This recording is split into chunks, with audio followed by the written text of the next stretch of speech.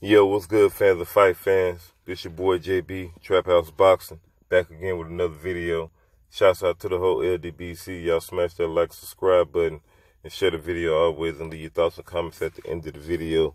And if you're looking for that exclusive street news, go subscribe to Urban Media Fix. Hit that notification icon bell so you miss none of this heat that's been dropped from Urban Media Fix. Also, go subscribe to the Smoke City Mildcast and hit that notification icon bell so you miss none of this heat that's been dropped every Wednesday night, 9 o'clock p.m. Eastern Standard Time. So, I'm just doing a little catching up on some of the fights that took place, what was that, the day before yesterday on the Zone with the Filip Hgrovic versus Gregory Bad News Corbin. And this is the post-fight reaction. But, I'm pretty sure everybody already know what the first round knockout. And, I just want to talk about a little bit of things that happened in the fight and a little bit of things that's, possibly for the future and, the whole nine. But first of all, man, salute to Filip Hgrovic. I've been talking about Hgrovic for a little bit of some time now, way back when he had on like 3 or 4 fights. I was talking about this heavyweight then, but now we here, and to be honest with you, man, first of all, I want to start by saying, man, what the hell was this about Greg Corbin, man? I mean, what the hell happened? I mean, I didn't expect Corbin to get knocked out in the first round, man. I mean, I at least expected it at least to go to 5 or 6, at least 5 or 6. But make a long story short, Hgrovic comes out his normal upright European style. Corbin, Corbin got like a little unorthodox style to him, for those who don't know who Corbin is, who haven't watched him fight. But anyway, I didn't think that Corbin had intentions on, because he was going to have to walk through some fire in this fight in order to be successful against Hgrovic anyway. Hgrovic is just too much of a well-schooled fighter for you just to, get awkward and land up top some little wild bomb and put him to sleep. That ain't gonna be that easy. You understand what I'm saying? So I just thought that Corbin's whole approach was wrong. Maybe, he was doing something that I didn't know about. But you could tell off rip he was reluctant to to get hit. Not saying that, he needed to get hit, but you could just tell that he wasn't even in range, nowhere in the fight, and he was throwing punches like hooks, swinging hooks and all that, way out of range. And Filip Hgrovic, well-schooled, fighter, just simply, what was Olympian? Yeah, I believe he's Olympian, yeah. I don't know if it was a silver or whatever he was, but Olympian.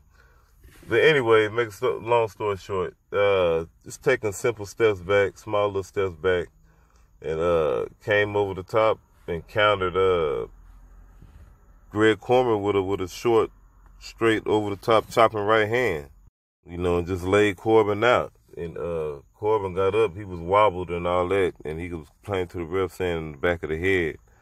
But it looked like he caught him, at a nice little angle. I have to watch the punch at a closer angle again.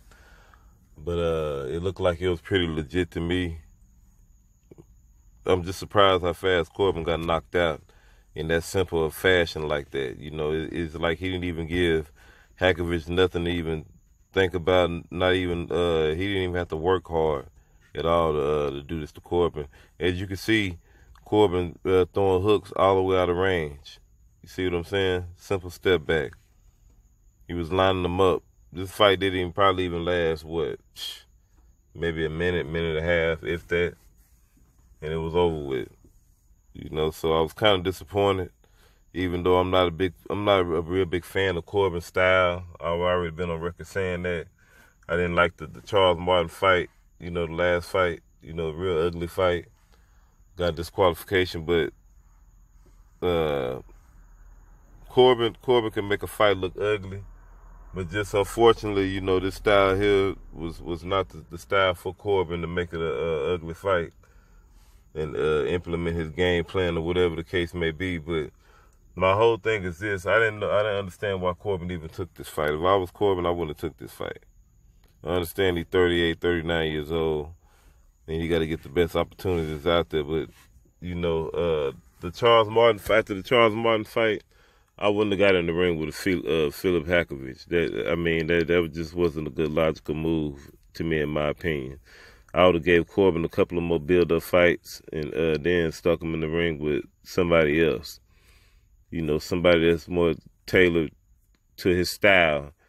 You know, maybe he can, you know, that he can look good against or get a good punch in and knock him out. You understand what I'm saying? But, hey, whatever, man. But as far as Hgrovic, you know, I want to see Hgrovic. Well, he is stepping up a competition. You know, he fought Mansour last time, stopped him. Made Mansour quit. Just did what he did to Corbin. So we're gonna see what's next for Hgrovic. But I'm pretty disappointed in you know how these guys is getting out of there. You know, when they run up against him. You know, I understand he's a good fighter and all that, but I want to see him a little bit more battle tested. I think it's time. I would like to see him in there, but that ain't gonna happen. I know they're not gonna put him there with a Jaguar because that'd be too risky for PBC. That's a dangerous matchup for Jaguar. I'm trying to see what could be next for Hgrovic. I had somebody else in mind. I couldn't think of who else would be a good fight for him. Matter of fact, Charles Martin would be a good next fight for Hgrovic. That'd be a good fight for Hgrovic. I would love to see that fight. Charles Martin, Filip Hgrovic would be a good fight. I think that should be next, or even a Konalki, or who else was that? Konalki, or it's quite a few up and coming heavyweights, man. That'd be a good matchup for Hgrovic. But I doubt that Konalki will take that fight too. Hgrovic is more of on the you know, a little under Konalki as far as prestige and, you know, direction and career right now. I don't think he's trying to reach back to fight Hgrovic, because he'll lose that fight most likely. But I don't know, but y'all let me know what y'all think, man. I wouldn't mind seeing Charles Martin versus Hgrovic next. Y'all let me know what y'all think in the comments. This your boy JB, Trap House Boxing. What you waiting on? Subscribe to the channel. Like, share the video. Always. I'll holler at y'all. Peace. To the next video.